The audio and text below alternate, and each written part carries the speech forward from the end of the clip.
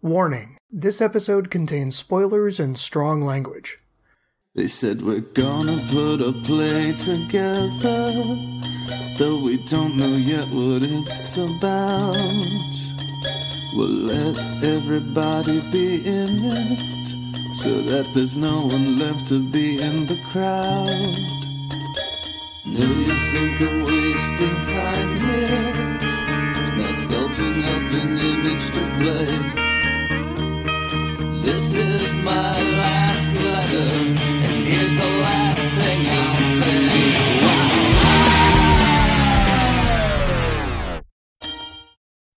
This episode was recorded before Joel Schumacher passed away in June of 2020. Welcome everybody to the latest episode of Schumacast. I am Noel, being joined as always by Angie. Hi, everybody. And we are being joined by a very special guest. Everyone please welcome my co-host on Greystoked and Thundar Road, Michael May. Hey, how are ya? Welcome. Thank you. We're doing good. Hey, Michael, you want to tell everyone who you are, what you do, where they can find you? I am a writer and podcaster. My most accessible writing is a graphic novel I wrote called Kill All Monsters, which is available everywhere, with artist Jason Copeland. It's a kaiju, giant robots slam fest, but hopefully with an actual story in there somewhere. It's very good. I highly recommend it. Thanks. And my website is michaelmay.online, which will link to all of my podcasts, including the ones that Noel mentioned, Greystoked and Thundar Road, that we do together.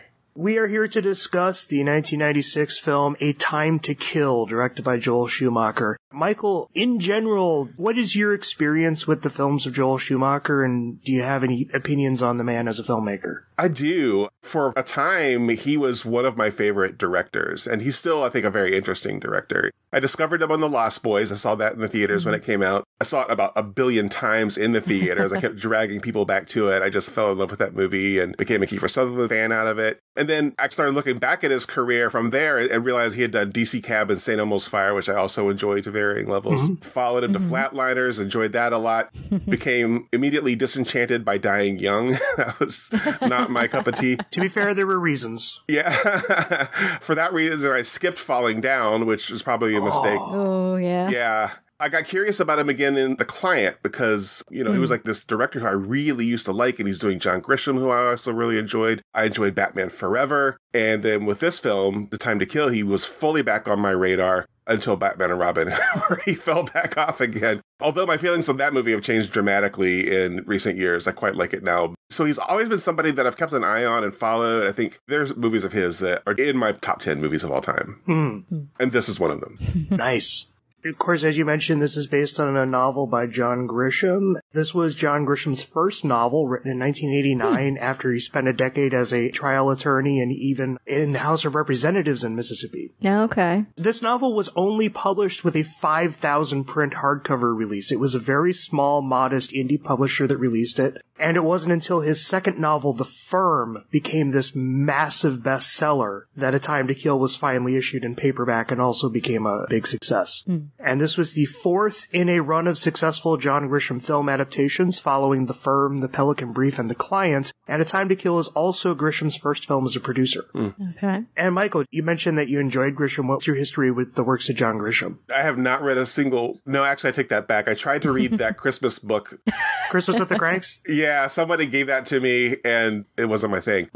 But I've never read any of his legal novels, which is interesting because I love the movies that are based on them. All the previous ones that came before Time to Kill, I was a huge fan of all those films. Maybe The Client a little bit less so, but I don't think that was Schumacher's fault. It was a little bit different. It wasn't like somebody running around being chased all the time. Yeah.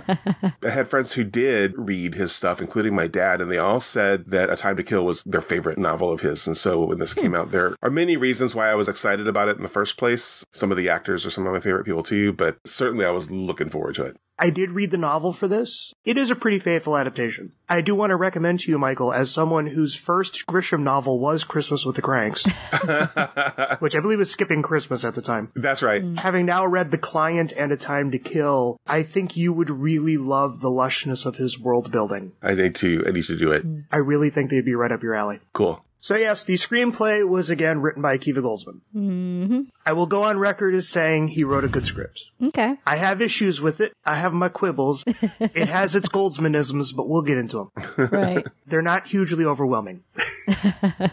We've had our say on Akiva Goldsman on the last 2 episodes because this is, again, over halfway through a 4-film streak where he worked with Joel Schumacher. This is my 3rd Akiva Goldsman screenplay that I've had to read. You're being very kind. I am.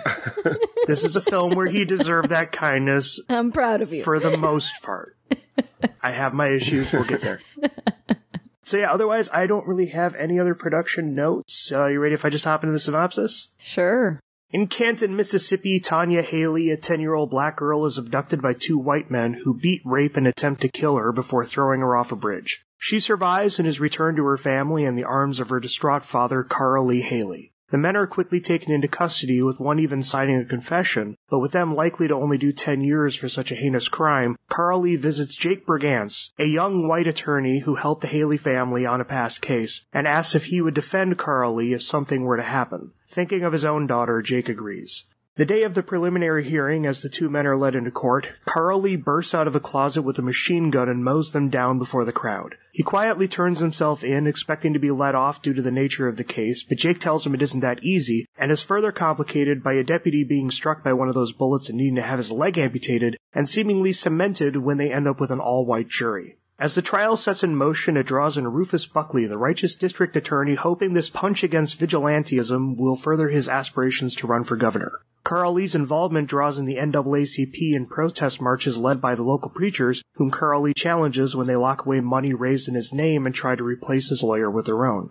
Many whites of the town, rallied by Freddie Lee Cobb, the brother of one of the slain rapists, invite in the Ku Klux Klan, who initiate new members and start a campaign of hate and harassment that only gets worse when their leader is engulfed by a Molotov cocktail. Jake was eager for the publicity of this case, but didn't expect the phone calls and crosses burned on his lawn, leading his wife and daughter to flee the state. As his house is burned down, a National Guardsman takes a bullet to the neck meant for Jake, his elderly secretary is attacked, which leads to her husband's death, and the racial strife breaks into an all-out bloody battle on the street outside the courthouse. Jake keeps fighting for Carl Lee, with the help of a sleazy divorce lawyer, his drunk aging mentor, and a plucky young legal clerk the film wants to tease a relationship with before she's captured and assaulted by the Klan. After both sides manage to discredit each other's psychiatrist in Jake's plea that Carl Lee be found innocent on grounds of insanity, and the prosecution's chief witness, the deputy who lost a leg, ends up arguing in support of Carl Lee, the time comes for the final statements as, with Carl Lee's urging, Jake holds a mirror to the racism of the all-white jury by asking them to imagine the rape as he describes it in detail, ending with asking them to imagine if the girl was white. Cut to the courtroom doors slamming open as cries of innocent fill the air. The Klan is angrily deflated, with Freddie Lee Cobb and his cohorts taken into custody. Carl Lee returns home with his family, and when his neighbors throw a big country picnic, Jake and his family join, hoping the 2 men's daughters can now play together. So, Angie. Yes.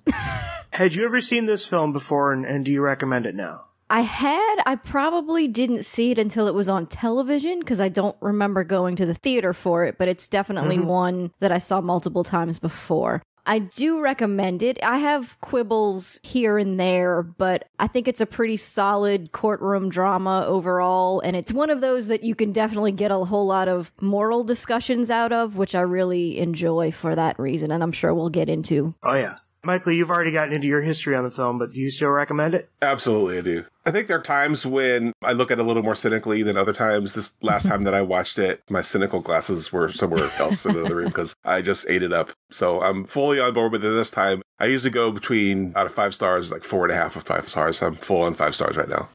Yeah, I had never seen this film before. This was that period where I watched a bunch of the Grisham movies. Like, I had seen The Client, I'd seen The Pelican Brief, I saw The Chamber, but I never saw The Firm, and I never saw this. So this was my first time seeing it. Again, I read the book. I recommend it. I do. I think it's a very strong film. Most of my quibbles are just due to my familiarity with the writing of Akiva Goldsman and the specific things that he does that bother me. And they're so minor here because it is a very strong adaptation of the book, and it was a really strong book. It's a good story. It's a good mix of characters and concepts and themes. And I gotta say, Joel's direction, he directs the hell out of it, and this definitely is a film from the same guy who directed Flatliners and Falling Down. It's got that same heat, that same way of exploring the microcosm of the world, very stylistic without being overly stylistic. And God, the cast. It's just a great cast of actors just all bringing their A-game. So yeah, I do recommend it.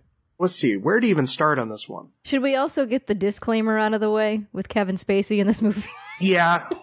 The good thing is he's the villain, at least, Yes. so you're not supposed to like him. That helps. The disclaimer is this is going to be our first Joel Schumacher one where we encounter Kevin Spacey. It's probably going to be a lot harder when we get to House of Cards. Right, yeah. I can't remember if there's anything in between those two. I don't think so. I don't know. But yeah, it's Kevin Spacey. We'll save that discussion until we get to his character, but at least he's playing an asshole that we're not supposed to like. Right. That helps. Yeah. So why don't we start with... So Michael, is he guilty or not? Wow. Softball. He's not guilty. Yeah. Are you kidding me?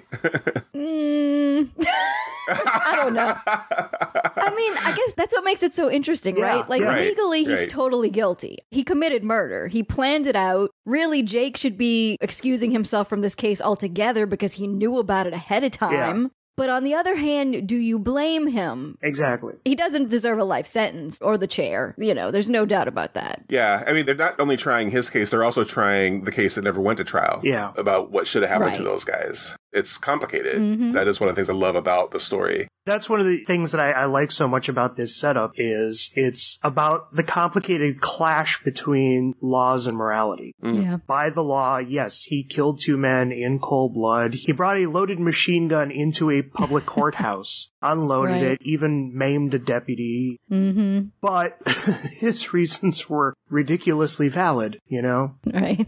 And it is one of those complicated cases where it's like, damned if you do, damned if you don't, because it's like on some level he should have some consequence for his action, but you also don't want to Right. punish a dad who did that. And that's what I like about this film is, you know, we have so many films where it's like they raise a question, but they don't want to have an answer. But they forget that, you know, you still need to set multiple answers in opposition to each other. Mm-hmm. When you're having a philosophical debate, you still need to bring up the various sides of an argument. And I think this film does a very good job of doing that. Mm-hmm. It doesn't feel like it's trying to have its cake and eat it too. Right. Michael, any other thoughts on that broader legal case or how they play it out in the film? I have specific thoughts, beats, and scenes that they hit along the way, but I've never had a discussion with somebody who took the opposite point of view from me that he deserved to die. I don't believe he deserved the gas chamber. I thought No. the 10 years Yeah. manslaughter would have been fair. Yeah. Right. Something like that. Yeah. But that was kind of off the table. That was not something Yeah. that the DA was offering. Right. It was kind of always in the back of Jake's mind, well, maybe we can plea for that, but it was Yeah. never something that was real. So I guess I've never had the opportunity to really put into words, try to defend my position, because it seems like that's the position that most viewers take with it. I think the best way to describe it is, and this kind of goes to what we've seen opinions in broader social culture become, is it's a very complex thing that deserves a very nuanced and measured response, but it ends up blowing up into the extremisms of right, wrong, good, bad. Mm-hmm. And neither side wants to meet in the middle. Right. Yeah. It's so juicy of a setup, and I think this does a very good job of letting it play out. And even just getting into the whole things of wanting to move the case to a different area where we would at least get a black person on the jury. Right. Right. And being right. stuck with an all-white jury and getting into the complications of who would sympathize with a vigilante and who wouldn't. And even just kind of openly acknowledging that, yeah, we don't believe he was actually insane. We just want to use insanity because that's our only out that the jury could use to let him off. Yeah. Yeah. Yeah. I get really invested in what's going to happen to Carly in this movie. The legal maneuverings are not the part that really pull me through it. Right. It's a lot of the conversations that happen around it. Yeah. I am sure that the presentation of the legal proceedings is, if I was a lawyer, I would probably have a harder time with the film than I do. But I've been on a jury. I've been on a pretty dramatic court case.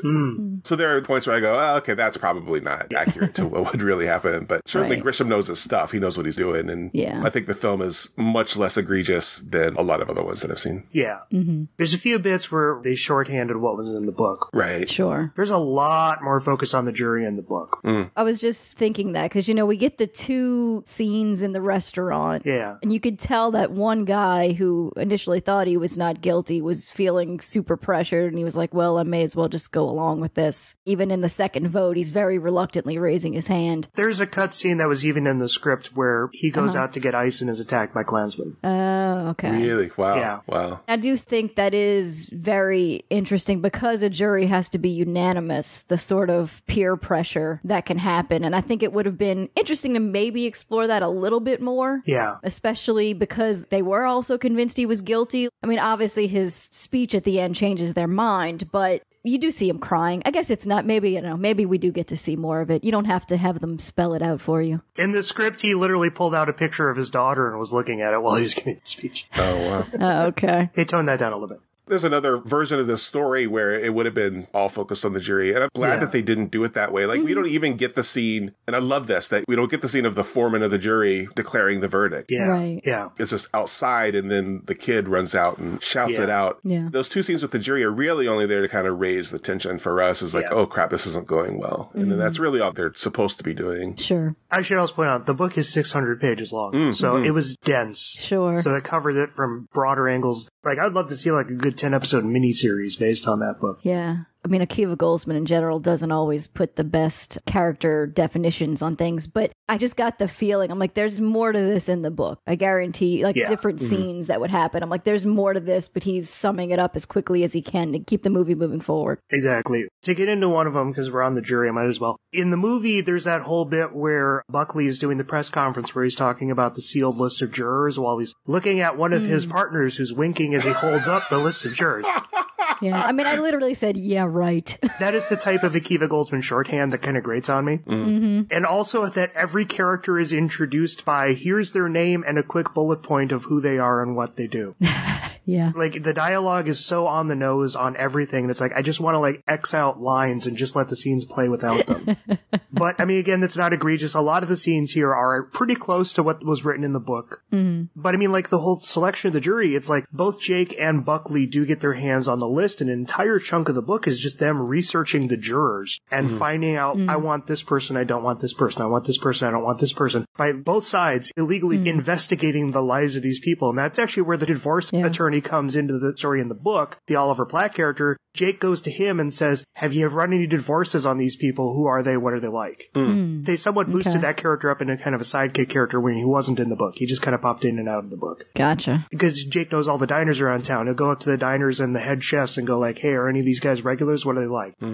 Like, he'll even go to the local black diner and say, can you tell me which of these people are black so I know which ones to focus on? It's this whole process of how juries are selected. Sure. I mean, yeah, that's how you win or lose a lot of times. Sure. Exactly. And then that was all leading up to the scene where him and Buckley have 12 exceptions each where they can, like, knock people off on the jury. And it's just, you remember that old game where it's like you put all the checker pieces in the board and you would, like, pull out the slots to let the lines drop down? Connect Four? Is that? Yeah, kind of like Connect Four, where it's like you're just waiting to see what it's all going to drop down to, what the juries you're going to get. And then there was more on the jury again, like the changing opinions. And the biggest thing in the book, there was such this big worry about getting middle-aged women on the jury, and it ends up being a middle-aged woman on the jury who tells the other jurors, you know, I thought of something. I want you to close your eyes and picture this. And she's the one who gives that speech to the other jurors that causes them to vote innocent. Really? Jake had that speech about the truth, but then that final bit there was one of the jurors who they dismissed, ending up being the one who sways the entire jury. Well, Okay. I understand in a 2.5-hour movie, they have already got so much going on, they had to cut it, but that was such a point to the book. Again, I would love to see this story readapted in a much longer format, but still, I think the movie still works.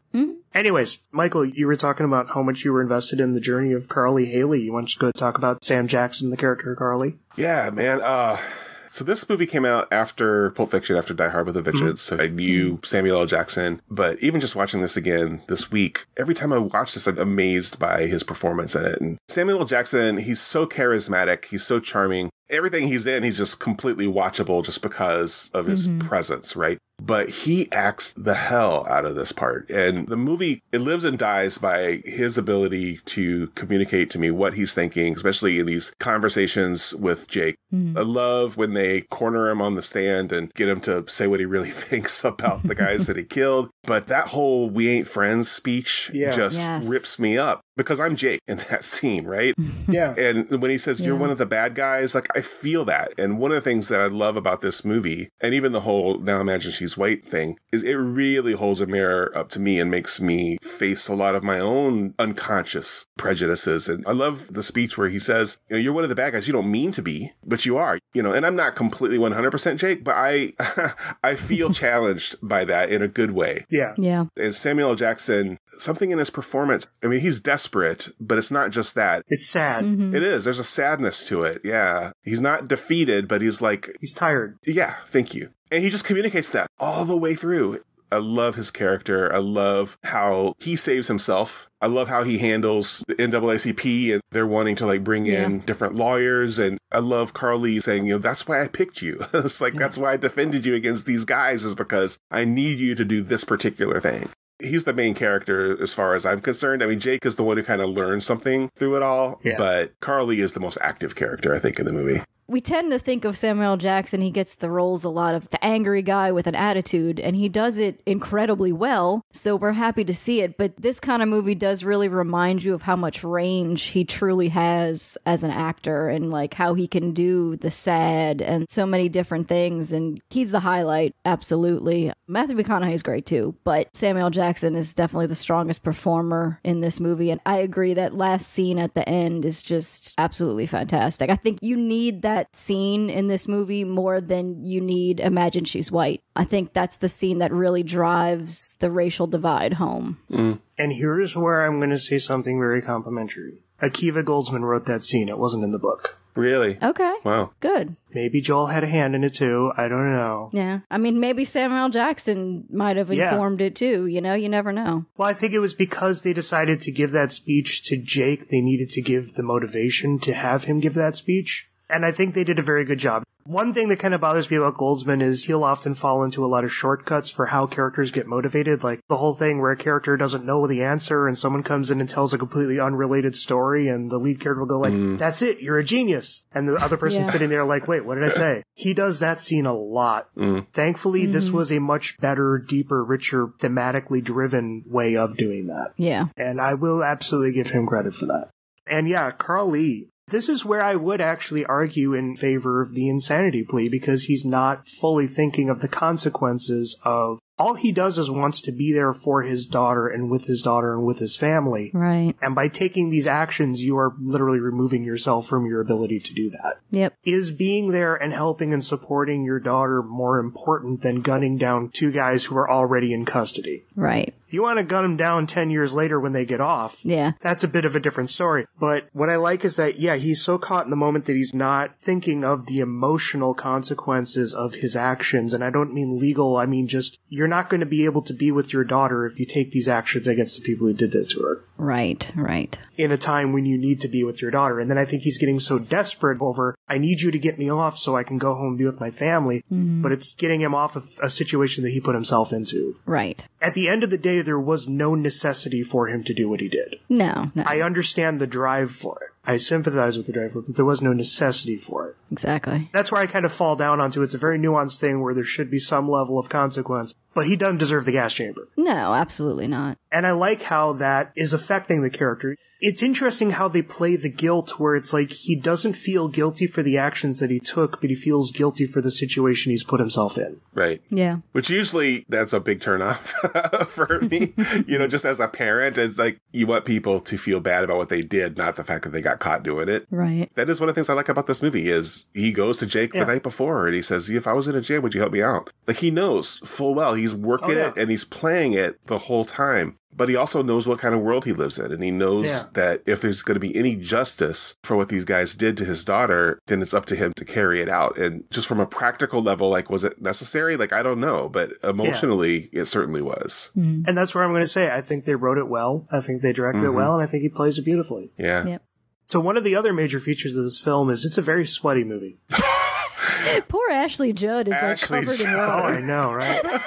Not that I'm complaining. This movie glistens like a saxophonist in a Joel Schumacher movie. It is definitely capturing the heat of summer in the South. Mm-hmm. Yeah. Obviously, this is areas where these people only have window units instead of central air. I guess it's a smaller, poorer community. So. Right. Yep. Maybe some fans. Well, you have to remember the book was set in the long distant time of 1984. We had central air in 84 in the New Orleans area. I was being facetious. But I will say that smaller towns around here, you can still go to certain areas and they still don't have central air just because of how old the house is. Yeah, Right. yeah. Well, and especially like old buildings like the courtroom. And a lot of this movie is set outside, too. Yeah. Where it would probably be pretty sweltering. I love that atmosphere that he captured here. Like, we mentioned that in Falling Down was how well Joel captures the heat. Not only with that, but he's not going overboard with saturating the colors, but he's still giving it a warmth that brings off that heat.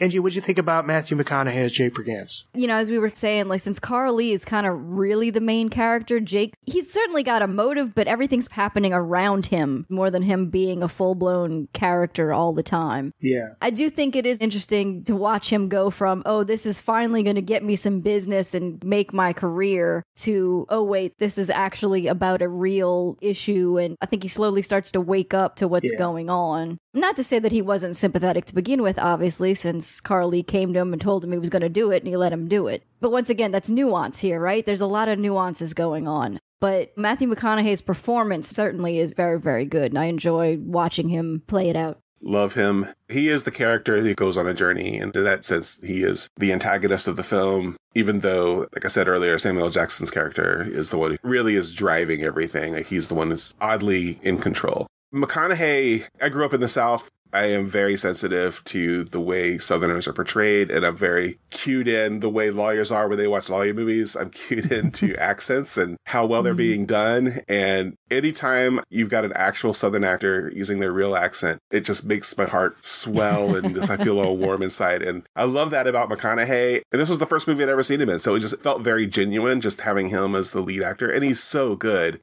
And I don't know if we want to get into it now or when we talk about Ellen Roark, but I really like their relationship, and I like his relationship with his wife. I love how the film handles both of those relationships and putting them against each other in a way. Yeah, McConaughey is just so full of charm, and this movie made me a fan of his. I think he does a great job of, again, bringing out the flashy cockiness of the character while also I didn't fully understand the consequences of this choice. Yeah. The whole scene where he's in the rubble of his burnt down house, calling for the dog. Oh my gosh, just rips me up, yeah. In the book, the dog died. And again, that's a scene written by Akiva Goldsman. That's not a scene from the book. Okay. So, and I gotta give it to him. And the way he's playing it is beautiful. It's so heart-wrenching that, again, it's like, I just wanted to do the right thing and maybe get some extra customers out of it. And the entire world is trying to burn me down. Again, it's a very nuanced character. There's a lot of nuance in this movie. Yeah. Honestly, that's where my issues with Goldsman clash, in that Goldsman is a little on the nose of writers, so he doesn't always do nuance well, but I think they're kind of reining it in well enough that you're still getting a lot of that complexity to the emotions of the people who are caught in the middle of this broader social argument. And he sells the hell out of that summation speech, man. Yeah. I tense up and just clench up as he's making that speech. It's so powerful. God, yeah. Just that moment where he breaks down. It's impressive that I know it was a huge gamble for McConaughey in this. This is his first lead role. Oh, okay. He had only started acting in movies 3 years before this and had only done supporting roles, the most popular which was Dazed and Confused. Oh, yeah. Where he's, all right. Which is very different. He became the stereotypical McConaughey in his first major supporting role. And then was also the villain in Texas Chainsaw Massacre 4. Wow. Oh, wow. Okay. Like, he was in Angels in the Outfield, he was in Operation Dumbo Drop, but he was part of the ensemble. Yeah. And then this was his first major film, and it was a big gamble, and I thought it paid off really well. And of course, he took off right after this. Right. Yeah. So let's go ahead and bring in Sandra Bullock as Ellen Roark. This was just right in the middle of my complete infatuation with Sandra Bullock, the world's infatuation with Sandra Bullock. Like, she was completely on top. And she was so smart in her career, too. Like, she would make, like, an action thriller movie and then a romantic comedy, and then an action thriller and a romantic comedy. And she did Speed. That's where me and then the rest of the world I just looked it up. Speed, While You Were Sleeping, and The Net were all 1, 2, 3 back to back. Yeah, And then she did 2 F by C with Dennis Leary, which was a smaller film, but it was also kind of a romantic comedy. Yeah. And then this followed that. So she was still kind of following that pattern. I love her, and I love her, like, While You're Sleeping, one of my favorite romantic comedies of all time. And she's just got such a genuineness to her. I remember being kind of frustrated with how small her role is, or how little Ellen Roark actually affects things in this. I mean, she does affect things. She's an important character. She's a top billed character because it was Sandra Bullock, but her character isn't on the same level as Matthew McConaughey and Samuel L. Jackson. I was a little bit irritated by that at the time, but now that I've had some time to kind of mellow with it, I enjoy Ellen. I enjoy what she brings to this Northern liberal perspective that she adds to all of this, this contrast for the rest of this world to be compared to.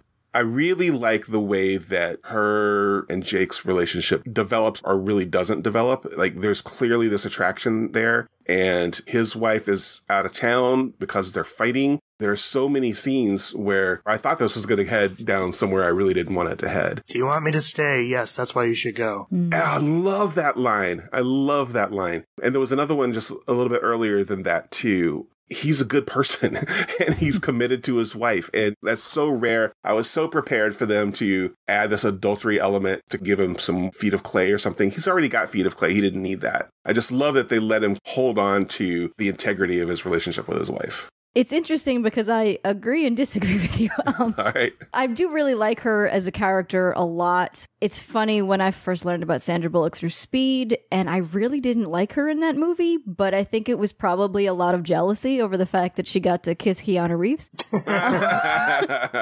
Fair. But no, if I had seen her in this first, I think I would have absolutely loved her, as I eventually did come to in time. But to me, while I do appreciate that they don't go there with the adultery, I'd like it better if you just didn't have that element to it at all. Like, just because she's a woman, you don't have to have this whole flirtatious thing. Just have her be there, have her be a smart law student, have her open his eyes with the liberal stuff. You can even leave in the comments of like, we're coming to these cafes because you don't want people to see us together, because they're in a small southern town and people are going to talk. Right. That makes perfect sense. To me, I'm just like, leave the whole flirting bit out of it. I don't even need that part of it. I don't need romantic tension. There's enough tension going on in this movie that I didn't need that element. Yeah, and that's what the book is. In the book, it's much more of a platonic friendship. Otherwise, it's pretty much the same. Again, the reasons are I don't want to go to a restaurant with you because I don't want people to think I'm cheating on my wife. But otherwise, it is very platonic. They just really energize each other on a legal level in terms of she researches everything. He gives her the focus to the research and she gives him the results of the research. They really drive that angle of it. The one scene that I don't like in the script is, in order to discredit this professor, I'm going to sneak into his office and rifle through his notes. That's not from the book. In the book, it's just she researches the hell out of it and comes up with all that data. The only important thing is that her finding that data and her data being what takes that doctor down, you don't need the whole her sneaking into the office. That's the type of shorthand that I don't like. It's a writing shortcut, and it's not a good one, and it distracts from the actual results of what you're trying to achieve. Especially the whole, like, I have to ask some questions, Your Honor, but can we just wait one more minute? It's like, well, is she going to show up? Right. Yeah. You know, it's like, that's unneeded drama. That's cheap drama. I'm kind of two minds. On the one hand, I like exploring a mutual attraction where they are mutually, genuinely attracted to each other, but they have reasons why they're not acting on that. Right. Sure. They still are able to bond while still having that attraction that they're not acting on. But on the other, it would be nice to have more stories explore platonic relationships. Right. In general. Yeah. That doesn't mean every exploration of a non-platonic relationship is a bad one. No. It's just, it'd be refreshing. Yeah. Yeah, I think when this movie came out, I think that was absolutely a true statement. Like, there were not a lot of platonic relationships in the 90s or before. I think since then, we've had a bunch of them, and I think it's great. If they had just had this be a platonic relationship, I wouldn't have gone, hey, why aren't they kissing? But what I never see in film, and I'm glad that I get to see in this one, is this exploration of, you know what, I'm really attracted to this person, but I, for reasons, cannot let it go anywhere. We're going to show you resisting. We're going to show you someone saying, no, I'm not going to do this thing that I shouldn't be doing. Well, and that they're both not going to do this thing that they both want to do, and they both know each other wants to. Yes, Yeah, right. it is refreshing to see that instead of, whereas a lot of other movies would have just had them act on it and Oops. Right. Exactly. Just another example of it is, you want to kiss me right now, right? And he does. He kisses her very chastely on the forehead. Yeah. On the forehead, and it's a kiss goodbye. Yeah. Mm-hmm. Yeah. And that's also a nice scene is with her in the hospital was not in the book. Again, it's like there are a chunk of scenes here that are original to the script, which I will credit Goldsman to and say that they were good additions. That was one of the frustrating things about the book is that after her attack by the Klan, where they also took a knife and cut off all of her hair. Oh, wow. Okay. You actually never see her again in the book. You just get this brief thing about how after spending a day in the hospital, she flew away for recovery with her father. And you never get this goodbye between her and Jake. But again, you also don't have that romantic tension with her and Jake. Right. It is one of the shortcomings of the book that she actually doesn't come into the book until about halfway through. The trial has already become this national media sensation, and then that's when she flies in and tries to become a part of it. A lot of the stuff that happens in the movie is what happens in the book. A lot of their meetings, their discussions, her research and everything like that. And then she's attacked by the Klan, and then she just is gone. I like that the film brought her in earlier, allowed her story to be more a part of the broader story, and I like that they gave her that ending. I don't know that you really needed the attack by the Klan. I'm glad they didn't go further with it than they did. Right. Even in the book, it's like they strip her naked, cut her a bunch of times, and then cut her hair off. At one point, someone pulls out a bullwhip that they decide not to go that far. Okay. It's one of those things where it's like, I don't know that you needed to put her in that position, but I think they still executed it well. And in terms of the romantic tension, if you're going to have this sweaty sensuality to everything, Joel Schumacher's not a bad person to give it to. The non-romance in this was better than all of the romance in Dying Young. I mean, well, yeah. That's not saying much, but yeah. I don't think there was a single saxophone in this movie, though. That's the unfortunate thing. No, it wouldn't really fit with the theme and the mood. What, they don't have saxophones in the South? Well, they do, but I mean, if you're not playing blues or jazz, then no, you don't put this belong. I just want a shirtless, oiled-up guy coming out on a stage with a harmonica then. Yes. The same guy from Lost Boys. Yes. Give him a harmonica now. Oh, seriously, just give him a cameo in every Joel Schumacher movie where he has a different instrument. Or he's playing the washboards, but instead it's his abs. Oh, yeah. I just want to see which film he would just come out, stand there, and just give one little blow on a kazoo. Dying Young 2. And then just start gyrating. That would have fit in Batman and Robin, actually. Yep. I'm shocked he wasn't in Batman and Robin. Anyways, let's go ahead and rip that Band-Aid off. Angie, Kevin Spacey. It's just the moment his name popped up in the credits, I'm like, oh, goody. Okay. All right. I think this is my first film I've watched ever since the allegations became public. Yeah. But like I said, he's the villain, so that helps. I've always thought he's a really good actor, so I can't deny that. He plays this kind of grandstanding Southern politician very well. I like the cuts to his face that we get while Jake is giving his big speech at the end, where you can see, like, he's angry, but he's also... Because we get to rub it in. Well, but he's also, saying, yeah, this kid's doing a really good job, and he's got me. He does do a really good job with expressing that, even if I hate giving him a compliment right now. Yeah.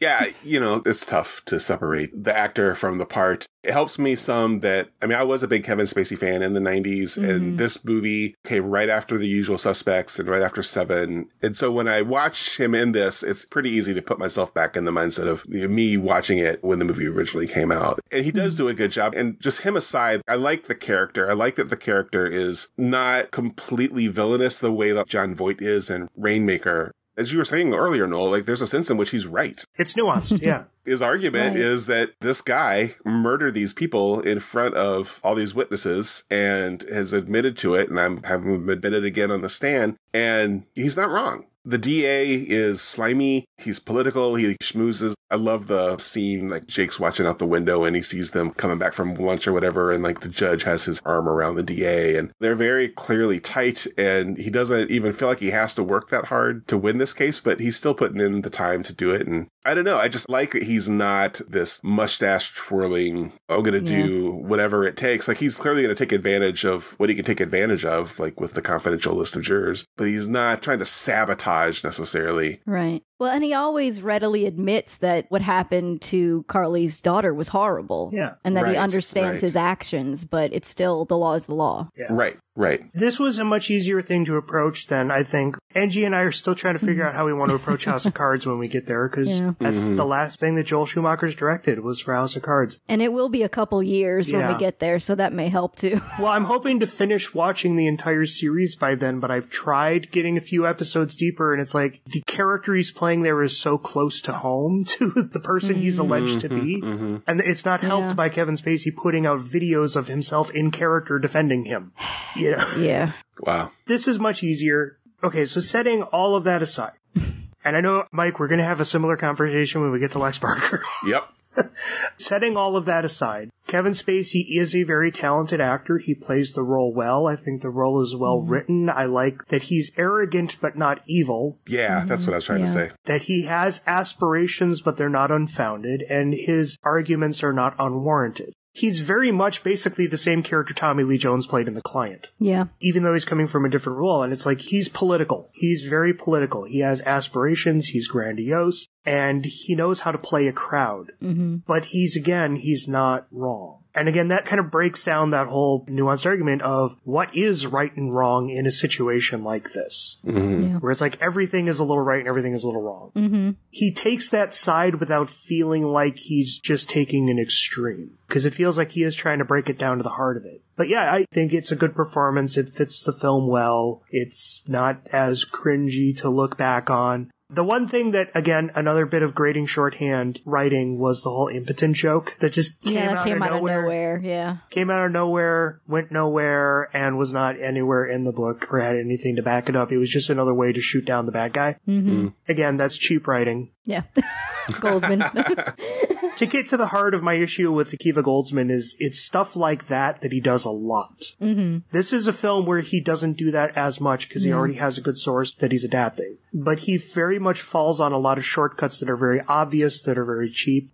As we were mentioning with our Batman review, it's like he's throwing in a whole ton of one-liners that don't really have anything to do with each other, and it's pointing out stuff in a story that's not even constructed. Yeah. It's nice to see him adapting material well, and again, some of the scenes that are added are well done, but it's like moments like that just kind of like, damn it, makes me wince. It's quick, though. At least it's quick. It's quick. But again, the frustrating thing with Goldsman is that he gets attached to properties that I really want to see a film adaptation of, and then they're full of stuff like that. And it's like Constantine. I love the way it's directed. I like the story. I like the actors. I like all that stuff. But it's full of so many little moments like that. iRobot, very similar. Full of a lot of stuff in there that I like, but it has so many little moments like that. You know, and it's like, I just want to get a film out of it that doesn't have that shit.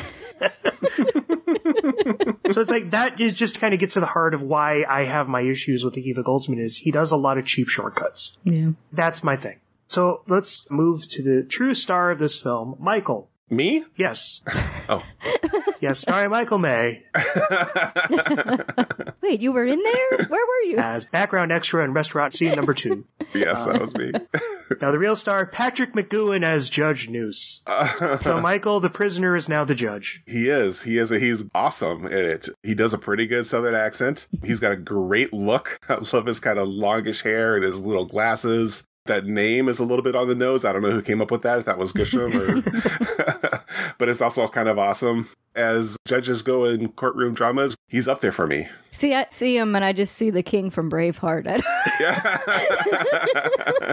That's my point. I guess because especially since he's older there. But it helps that I've watched The Prisoner, yeah. Yeah, I'm aware of The Prisoner, but I haven't seen it. Oh, yeah. No, I mean, I thought he did a good job. I don't have a whole lot of huge thoughts about him, but he was good. He was fair when he needed to be fair. He didn't just side with the DA the whole time, which was nice. Yeah. Yeah. He was cozy enough with them to make you kind of worried about it, but when it actually came down to like how he treated his courtroom, it felt like he was pretty even-handed. Yeah, he was genuine. Yeah. Very lovely performance. It's one of those ones where it's like you don't recognize the actor right away. And I went and looked him up. I'm like, oh, crap. Wow. Okay. Right. Because he's doing something very different with the hair. Hearing him with that accent and that voice is so different. But I thought he did it well. Basically, the only major witnesses they had in this were the two opposing psychiatrists. What do you think about those sequences? That was classic courtroom drama. I'm not a huge fan of a lot of the courtroom stuff, but the way those were executed were very well. I liked the way they both sneakily was like, oh, do you remember this? Do you remember, the characters themselves. It was really weird the way that Jake brings up that, oh yeah, by the way, that statutory rape charge is his wife. It's like, still 6 years, but it was very good writing. I was curious if that was even true. Right, yeah. Right. He says, like, what if I told you that, yada, yada, yada, yada. And I kept expecting a line later on where he goes, no, I just made that up. In the book, it was true. And the reason why he even had charges against him is she was the daughter of the local judge. Okay. Who threw that charge at him, hoping they would break up. But then they ended up getting married, and then the judge dropped the charges and expunged them from the record, which is why nobody else was able to find them. Yeah. Okay. I wouldn't be surprised if in Mississippi the age of 17 is age of consent anyway. And this would have been in, like, say, the 40s or 50s, too. Yeah. So I don't know what the laws were back then. Then it would have been 14. Sorry, I'm from the South. I can be that judgmental.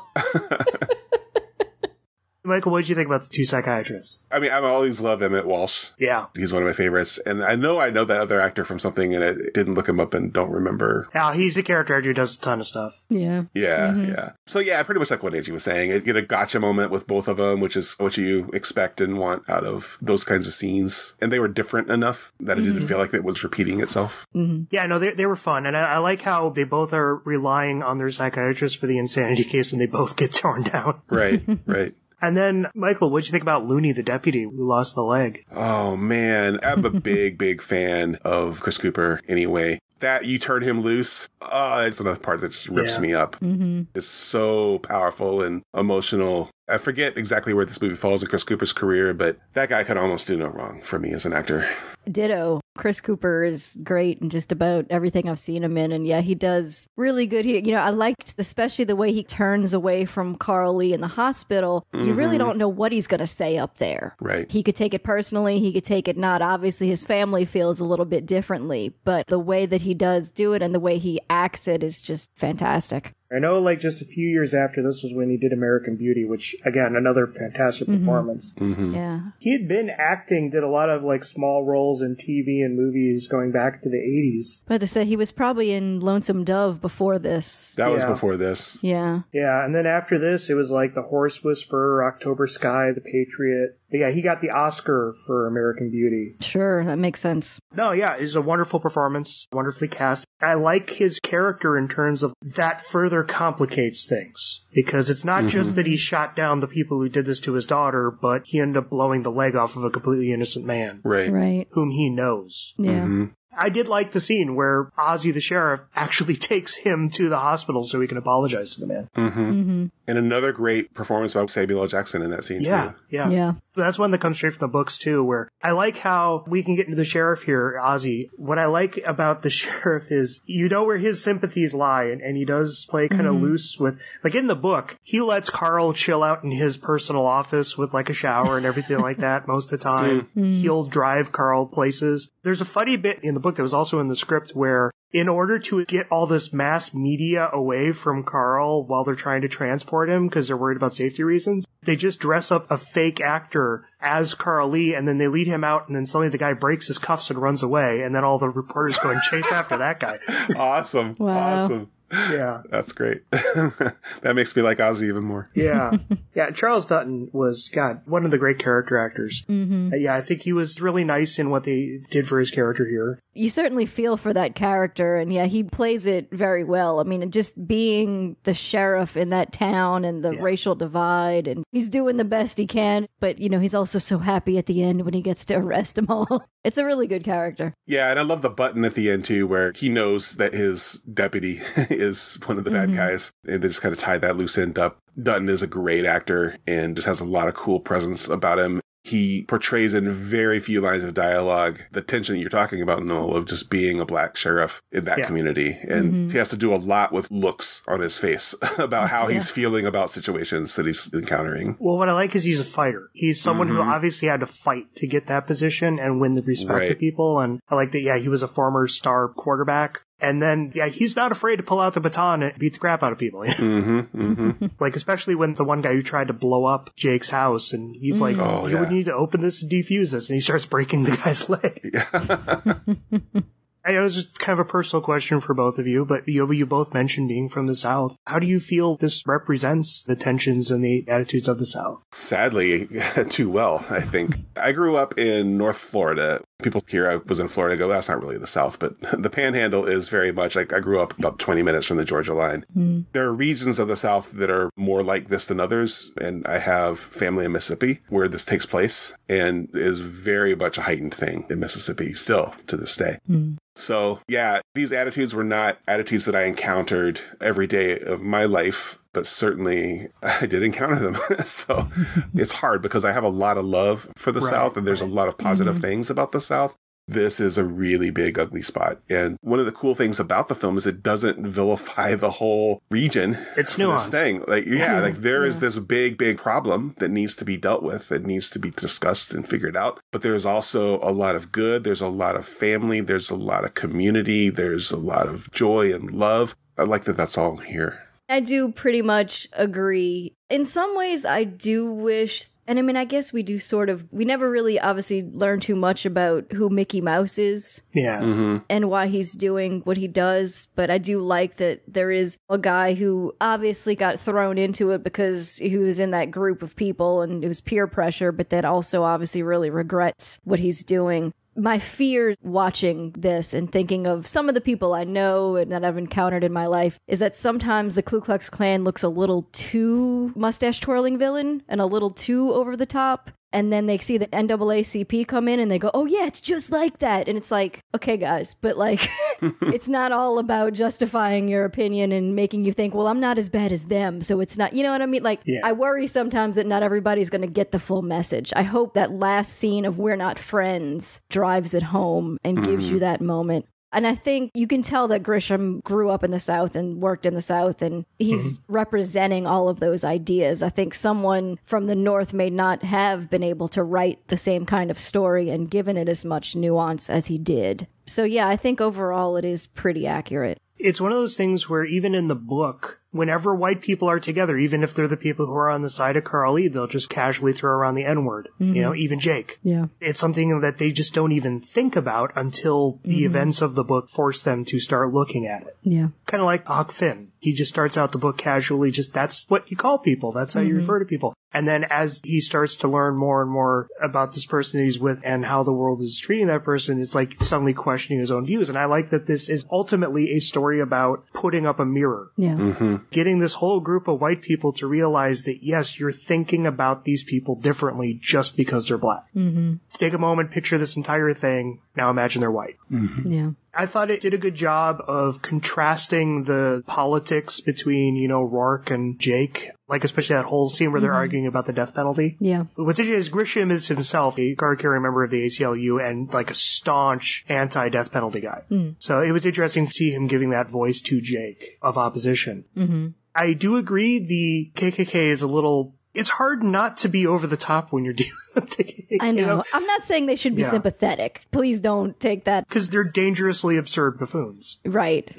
Especially that opening scene. Yeah. If you put the ACLU out on the street with them, as deep as we get into the ACLU in this movie, they're kind of using a lot of similar tactics. Right. That could be a danger if you just say, well, that's the opposite side of the KKK. Well, okay, there's really a lot more differences than just their politics, right? Yeah. Right. Yeah. There's also the public media game, and then there's the targeted harassment. The burning crosses, the angry phone calls, and all that stuff. Yeah. I do like even on this side with the NAACP that they get into the whole misappropriation of funds and money. Sure. They're coming in for a genuine cause and a genuine case, but they're also using that to kind of line their pockets.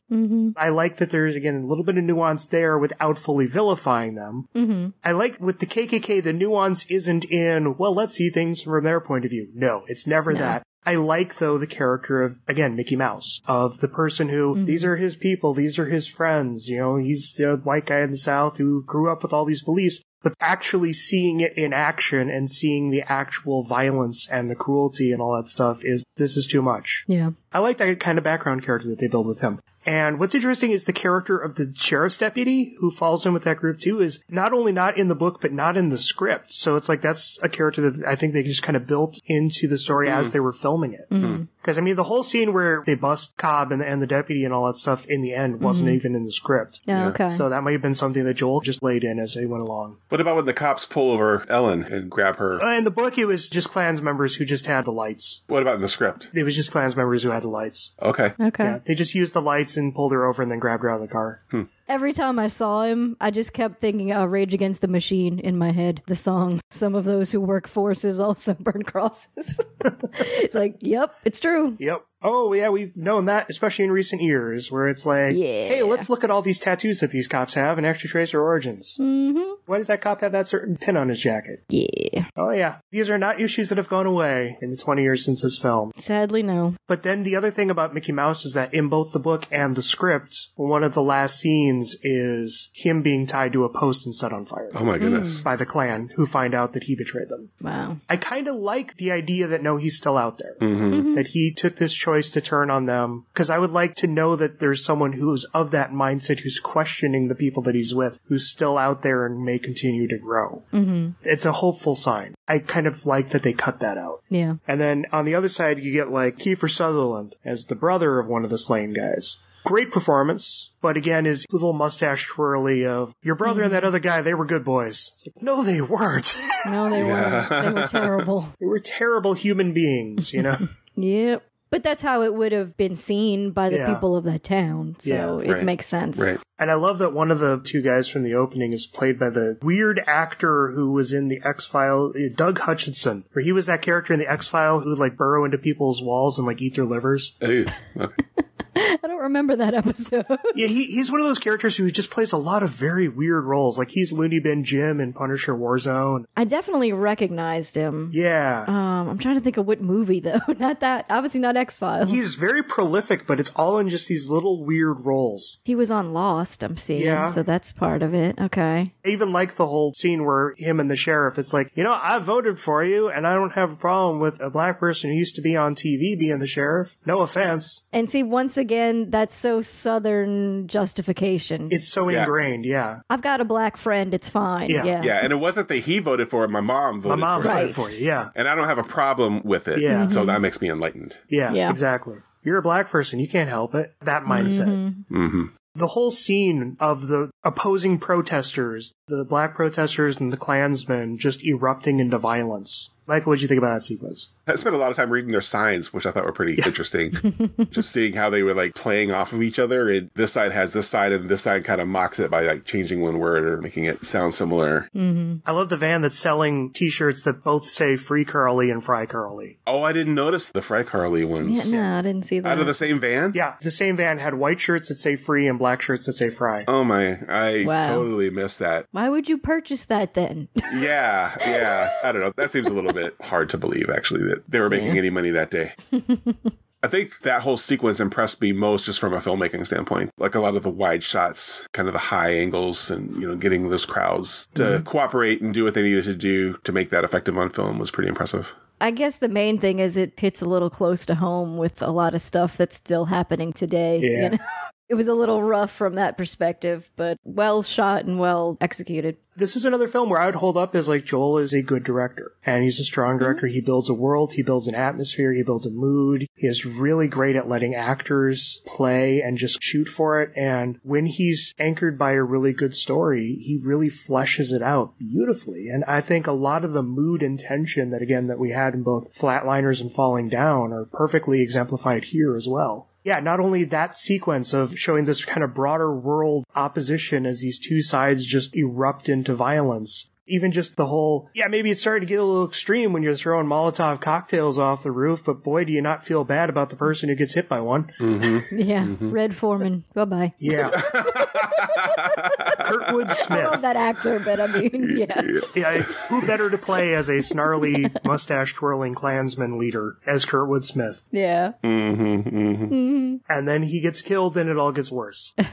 In the book, what's funny is it's like a firebomb that comes out of the window of the courthouse and they subtly hint that it was Ozzy who threw it. Oh, really? Okay. But yeah, no, I like the way that scene is played out. Again, like the whole opening scene with the actual abduction and attack. Again, the heat of it. You can feel how heavy and hot the air is, the very abstract ways in which it's portraying the scene without graphically showing you what's happening. Right. Even just the whole shots of the two guys just kind of driving into this neighborhood and going up into the store and just holding the camera on all the black people who are just staring at them. Yeah, their apprehension in their faces. They're just like, just go away. Yeah. They don't want to start nothing, but they don't want anything started either. Yeah, it immediately sets up the power dynamics. Yep. Even if you didn't know what this part of the world is like, you would get the feeling just from that one little scene. Exactly. And it's like they're grossly outnumbered. It wouldn't take much to set this off and make it all go very bad for them. It's very coiled. Again, I think Joel directs it beautifully. Yeah, there's so much of this film that I think is great. And even just on a production design standpoint, I love all the murals inside the courtroom. Like, there's this gigantic mural of, like, justice and all that stuff behind the judge. Oh, I didn't notice those. Me either. Oh, yeah. Take a look at the background design next time you watch it. Yeah. Oh, yeah, he's going full flatliners with some of that production design. But it's not, like, leaping out, like, black light in your face, like in some of his other films. Right, yeah, obviously not. Yeah. But it's like, if you take a look at it, it's like, no, Joel is putting just as much into the visual aesthetic of this movie as he does any of his other stuff. That's cool. That's always nice when you have the film where it's kind of grounded by the reality of the story and it's not as opulent and operatic as Joel can get. Not to say that that's bad, because again, Flatliners was great. Angie, did you have any thoughts about Joel's direction on the movie? No, I mean, pretty much what you said. The colors are like all these browns and reds and gold to really drive home that heat. And yeah, I don't have any specific other thoughts, but it's just really well executed. I think it really fits the style of the film very well. Nothing really new. I would just underline what you're saying about the world building and how much like the South this really feels. The way that he shoots the courthouse and he shoots it from far enough away that you can kind of see like some of the surrounding buildings, and it feels like a real community that this is taking place in. You know, actually, what suddenly comes to mind, Angie, is Amateur Night at the Dixie Bar and Grill. A little bit, yeah. Where again, Joel, he's a white gay guy from New York, but we've seen examples of where he's able to go and explore and build the world of these communities in other places. Like again, Car Wash, DC Cab, Amateur Night at the Dixie Bar and Grill, this, rich white people and cousins, you know? When he really sits down and he puts his work into building the world of the characters, it's like everything else just comes naturally out of it. Yeah. We've run into issues where, like, Dying Young, where it's like the film just kind of jarrily moves locations, he never gets to settle into a world. Or 2000 Malibu Road, where it's just, no. Yeah, I know.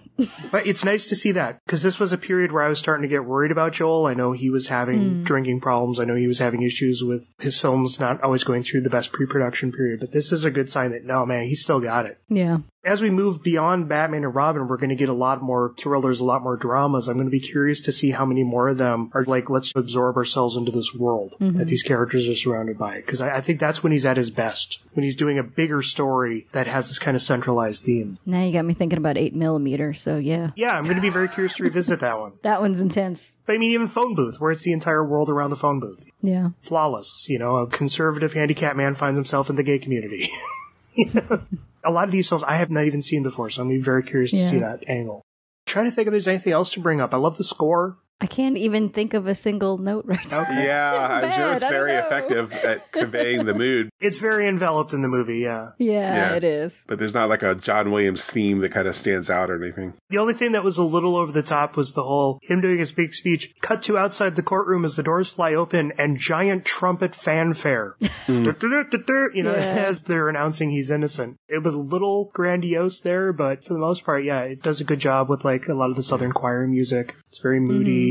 Again, it's very sad. It's very sad music. And this was Elliot Goldenthal, who, this is his second film with Joel after having done Batman Forever. Very different. Yes. Yeah.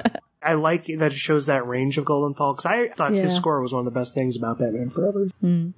Oh, hang on. One person I forgot to mention. Oliver Platt. I'm so glad. I was going to have to bring him up if he didn't. Oliver Platt.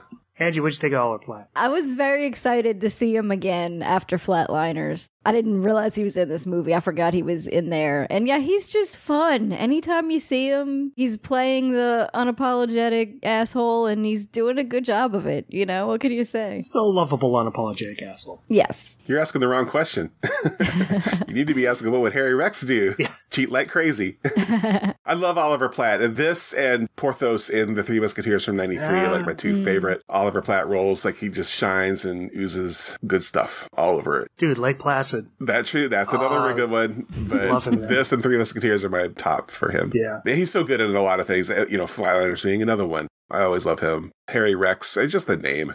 Harry Rex is pretty great. As far as like the comedic relief, he's a very valuable part of this whole process. That he takes it seriously, like he gets the stakes of what's going on here, but he can't help approaching it the way that he approaches it. And it just adds lovely flavor to the whole thing. My one complaint is he doesn't really get to do much. Because the entire reason he was brought in the novel was to break down the jury. Okay. To break down who's who on the jury in terms of trying to assemble a good one. He does kind of stick around in the novel. He is Jake's best friend, so he's always kind of there with a supportive arm on his shoulder. And again, he's very witty and funny. And in terms of that, yeah, he's a great addition to the film. I wish he was a little more ingrained in the story, but as a presence, he's a very welcome one, and I really enjoy him. Yeah. And I get the sense in the movie that is his role. Like, that's why Jake needs him as part of the team. Like, even if he's not out doing a lot of the legwork and even coming up with the solutions, he's there to support Jake. Especially before Jake trusts Roark. Like, he feels very alone in all of this. Yeah. Harry Rex is like the one person he can kind of count on. I love his hair. Yeah. His hair is amazing. Those sideburns are awesome. Yeah. Yeah, the chops. I mean, I just want a t-shirt that says Oliver Platt is my life goal. Yeah. Not a bad one. Not a bad one at all. And then just getting into some of the supporting players. The actress who played the secretary. Yeah. Brenda Fricker. Yep. Pigeon Lady. Yeah. Pigeon Lady from Home Alone 2. Oh, okay. I knew she looked familiar. Who, it wasn't the Razzies, but another one nominated her for Worst Actress of the Year for this role. What? Yeah. Oh, that's not good. That's not fair. Yeah, I thought she was good. I really like that scene where she's saying that her and Lucian never ever did anything. Yeah. And then they're like, oh, she totally did. Yeah. That one kind of grated on me because it was another shorthand on what was a more complicated relationship in the book. Sure. I did like the bit where she's like, I know you didn't mean for this to happen, but it still happened. Yeah, that whole goodbye. She's not forgiving him, but she doesn't hate him. Yeah, it's nuanced like the rest of the movie. Yeah. I thought it was a very good performance. And then Donald Sutherland as Lucian. I'm just going to say it. Anytime him and Kiefer are in the same movie and they're not related, it is distracting to me. Yeah. They very much look alike. I mean, they're both fantastic actors. Lucian was a bit of a playboy. He got around. You never know. Maybe they are related. Maybe so. That would be such a twist for the third act. Lucian and Cora May, man. No. The town's secret. Nobody talks about it. Yeah. Right. One thing I will say that was taken out of the book was there was so much alcohol in the book. Well, yeah, it's the South. Like, Lucian was involved in all of the planning. And all this. The whole thing about him, it's like, I'll never step in a courtroom again, was, again, more bullshit added by Akiva. That was never in the book. He was in the courtroom supporting him all the time. Just to have that little moment at the end when he does step in. Yeah, and I'm like, that's cheap. Yeah. I get it, but it's cheaply played. I think it's a fun performance, but again, his character doesn't really get to do much. No. I think with his boozing in the book, like, Jake is going through like 12 packs of beers every day. You know, like, they're all getting together for their meetings and are just getting hammered every single night. And are like all just like waking up on the couches every single day and starting to drink again by noon. It's like this entire team is just going through so much alcohol in the book. It is ridiculous. Like, to the point where it's almost distractingly absurd. Like, the whole scene where it's like, Lucius is like, I respect all your rights, now you go buy the beer. It's like, in the book, she went and got the beer. And it's like, they're going through like 30 packs of beer every day. Wow. Well, you know, when it's that hot, a cold, refreshing beer can be amazing. I'm sure it is. So is water. Not in the same way, man. Not in the same way. I know I'm not a drinker, so I'm coming at it from a very different perspective, but it's like, in that book, they go through so much alcohol. It is so much. And his character was more about, he was kind of a sleazy attorney, and he's almost the devil on Jake's shoulder. Who's kind of pulling him to like try to exploit things. Again, like, hey, I got this completely boozed up psychiatrist who will say anything we want him to say if we just keep him liquored up.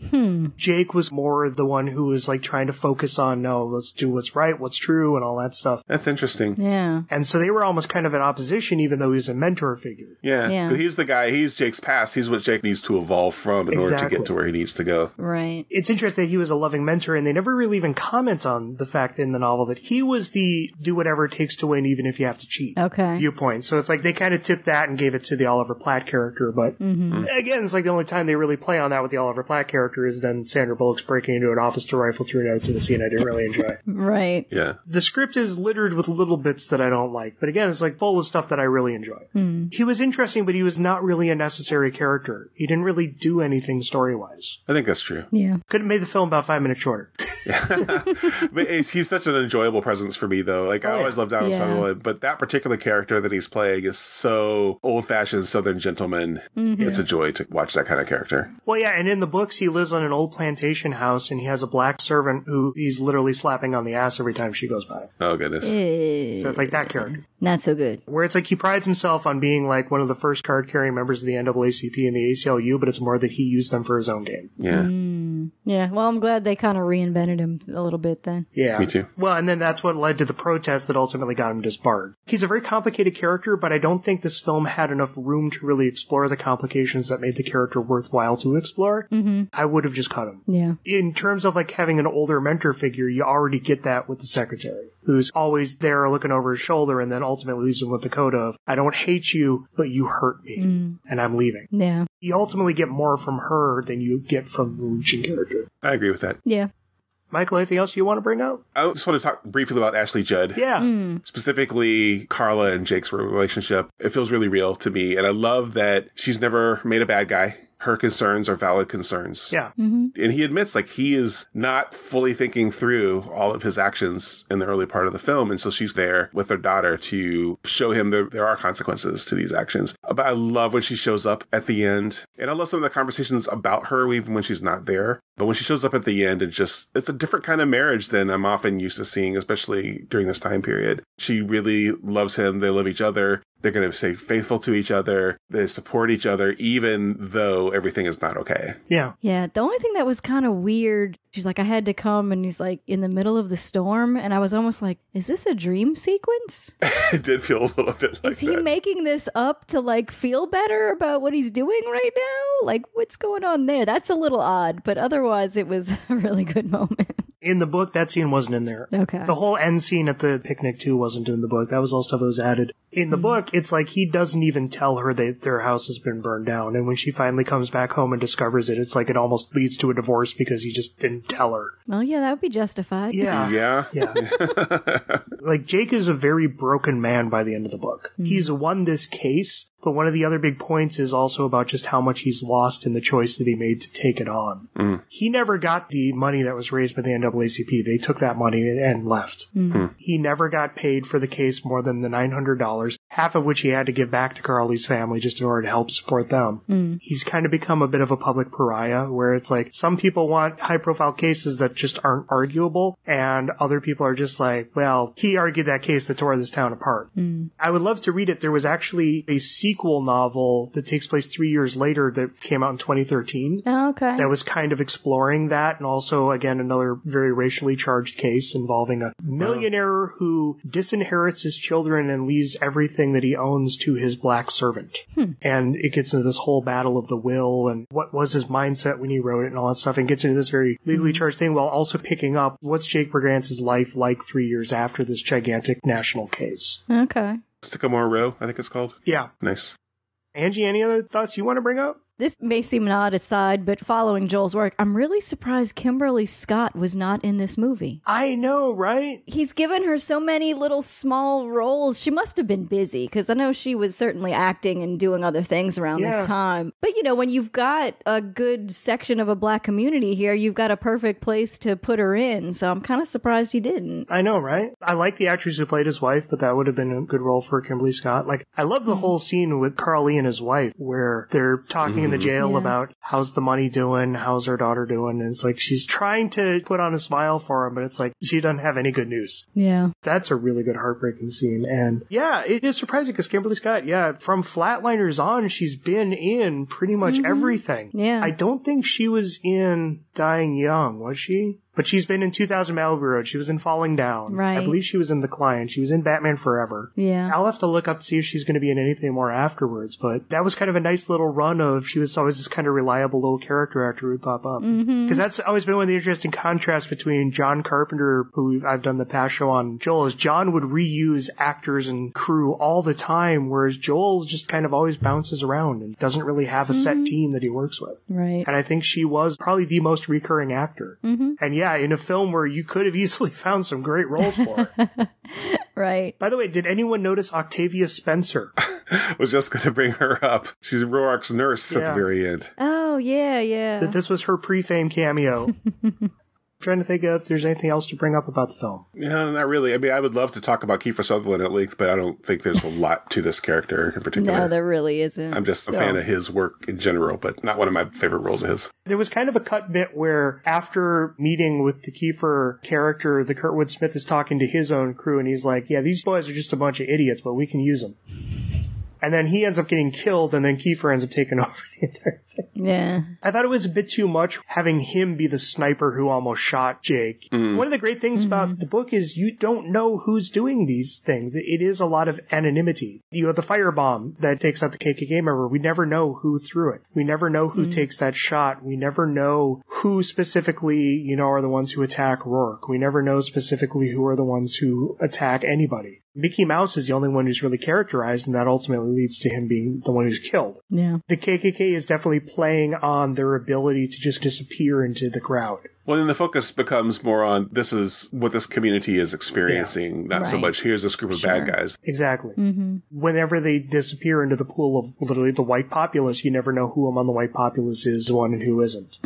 That's one thing. I don't think the film made a bad choice of characterizing them to make them more recognizable. It's a different choice. Yeah. Yeah. Final thoughts. I thought this was a really well-made film. I think it's one of Joel's stronger films. I think Akiva Goldsman did an okay job. It's a strong story. It's well played. It's well directed. Great actors, great cast. I think it's a really nice film to have had between the Batman films. Yeah.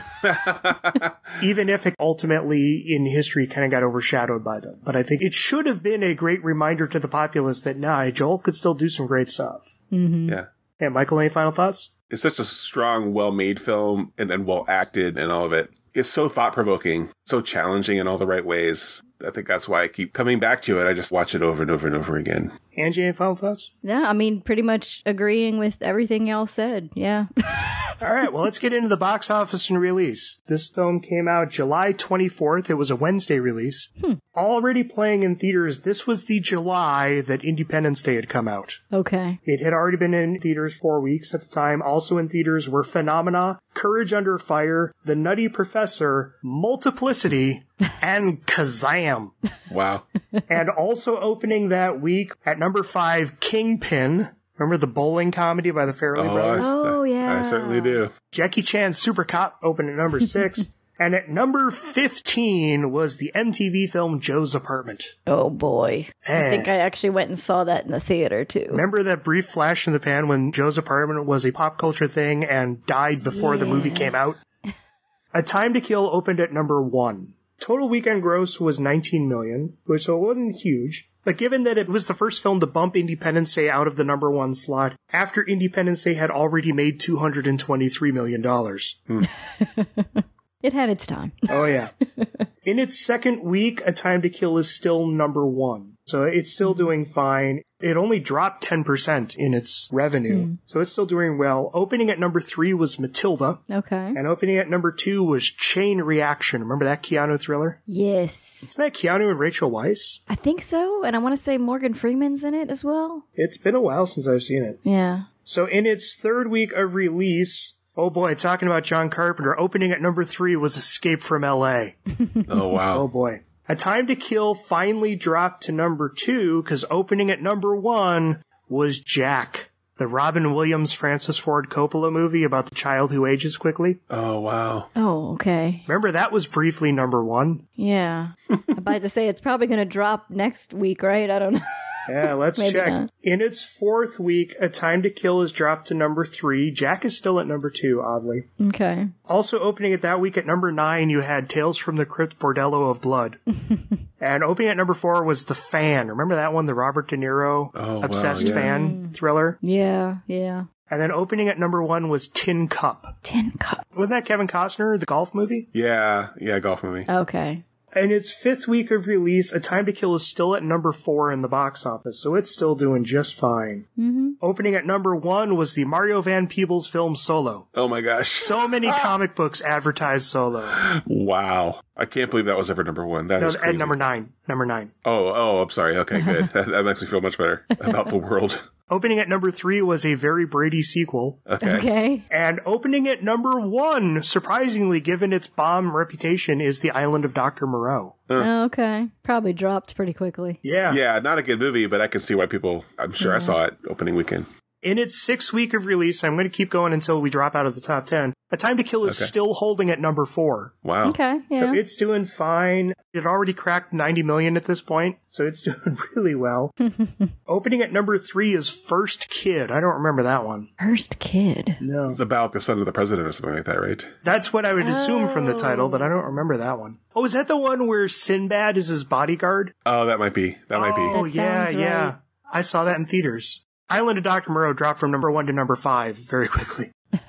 Yeah, man, Escape from LA has already dropped out of the top 10. Opening at number 1 is The Crow, City of Angels. Okay, so that's the second one. Yeah. So we're having a whole run of films that I'm surprised actually open at number 1. In its 7th week, A Time to Kill is still number 4.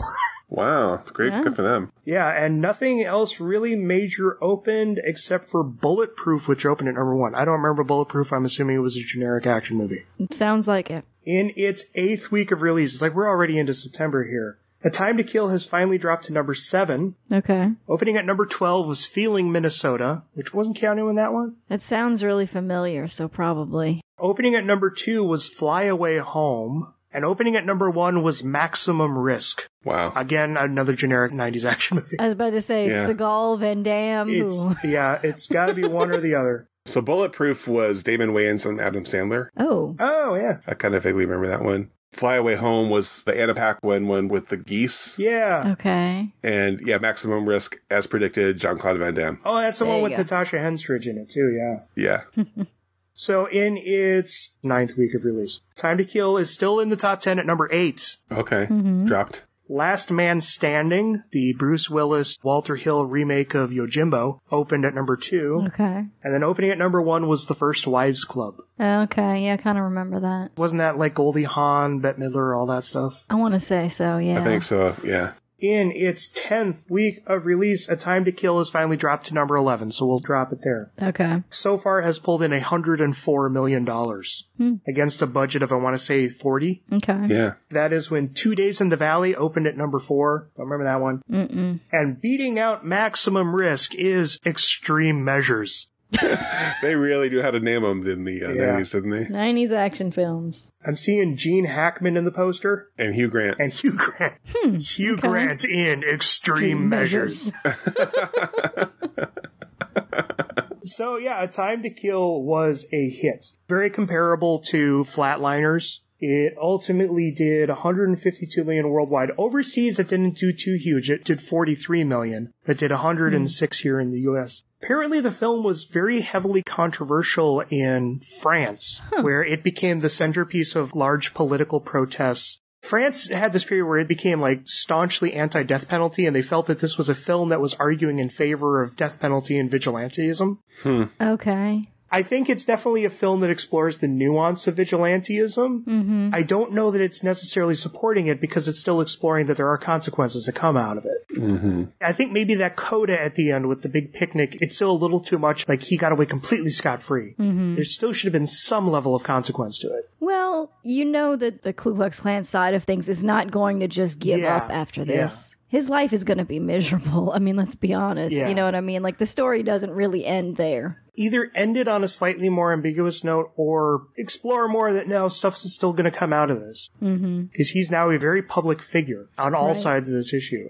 I think it was more in France, it just became the centerpiece of a lot of groups who very heavily publicized it, kind of as a way to kind of champion their own whatever argument, kind of like how like people were using Hurley Haley in the movie itself. Yeah, I definitely don't think it's pro-death penalty. I don't think you could say that at all. No. Again, I like the whole argument that Jake and Rourke are having. It's like, oh yeah, I think you absolutely should have the death penalty. It should be used more. And she's like, well, have you ever actually sat down and watched someone be executed? She had, he hadn't. Right. It's an argument where there's no real answer on either side. It's they're presenting their cases. Yeah, nobody wins that argument. Exactly. Right. It's something that doesn't have any easy answers. It's kind of a shame that it was publicized like that, and I'm wondering if that affected its wider release overseas. It is a very American story, so I'm wondering if it also just had limited appeal overseas. Could be. I remember France had, in the Cousins version, had people wearing Ku Klux Klan costumes like it was just a funny little joke, so they really don't get it. Yeah. I'm sorry, France. We did not enjoy Cousin Kazim. No. But you can hear more about that on our episode. So, yeah, we'll leave it at that. Michael, thank you so much for joining us. Oh, thank you guys. I'm a fan, Noel, of just about everything you do. Angie, it's nice to meet you. You too. You know, I'm a fan of Joel Schumacher, so this is really fun. Yeah, I'm glad we were able to have you on for it. Agreed. And I think, Angie, that's going to wrap our episode up. Yep. Good night, everybody. Good night.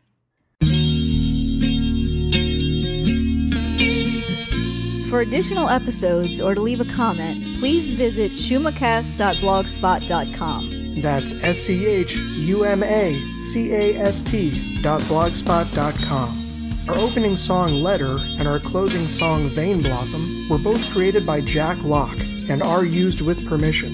To hear more, please visit jacklock.com.